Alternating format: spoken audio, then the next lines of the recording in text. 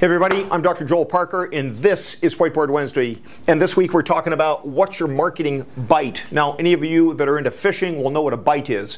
And typically in the salmon runs we have around where I live, we have morning bites, afternoon bites. Sometimes they'll fluctuate with the tides and so forth and that. But you also have got in your practice, believe it or not, a marketing bite. And that has to do with what's the response to your marketing that goes out and then triggers people to get on the phones or respond to your emails or your Facebook posts and things like that.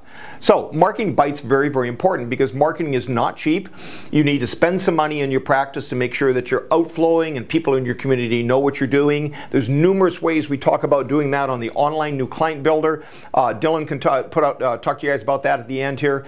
But suffice to say, what's very important is that your marketing dollars that go out create a bite, that they actually create a response and people picking up the phone and calling you to book appointments. So marketing can be all the way from billboards to phone calls that go out to your wellness cards that go out to your Facebook posts, Twitter posts, things like that. The question is, do they bite? Do they create a response? So the way we're going to find that out is with what's called a marketing or a promotion log. So here's some action steps for you. Number one, create a marketing log in Excel. Now Excel is a Microsoft product that many of you may already be using for finances, but it also works extremely well for marketing. If you're not already using Excel, we can get a copy. It's probably on every one of your Microsoft-driven computers. It's not difficult to use. You can get onto it. It'll track numbers. So in one column, you can track your promotion that goes out, meaning the number of cards that go out every month, every week, the number of phone calls that go out, the number of square feet of billboards, the square inches of press that go out in the local newspaper, all these kind of marketing things you can do. And then you can track the response by what happens, and we call that the bite, the marketing bite. Do your people see your promotion, and do they pick up the phone and call you?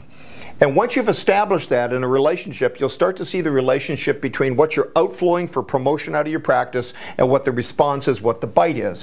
When you can track that after a month or so, you can begin to see what works and what creates the best bite, the best response. And that's where step number 4, you want to flow money to the most positive response.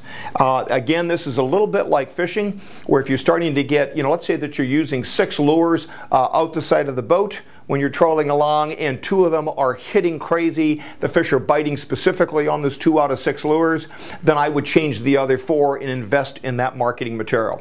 Okay, so to wrap things up here, here's your action steps for the week. Create your marketing log in Excel, track your promotion outflow out, track the responses, your marketing bite, and then finally start to look and see, what can we support and flow some more money to the positive response ones so we can even increase the number of people coming into your practice. Okay, so all I got for you this week. Hope you enjoy that. If you need help with marketing, which covers already subjects such as public relations, to doing market research, to building promotion that actually gets the phone to ring, then do the online new client builder workshop. Okay, thanks a lot. That's all I got for you this week. There's our marketing steps. Dylan Byrne, thank you very much for your photography work. You're very welcome. Okay, guys, and don't forget, at the end of this, stay tuned. You'll see the list of the action steps out for you so you can write them down if you missed them on the way through. Okay, guys, thanks a lot. See you next week.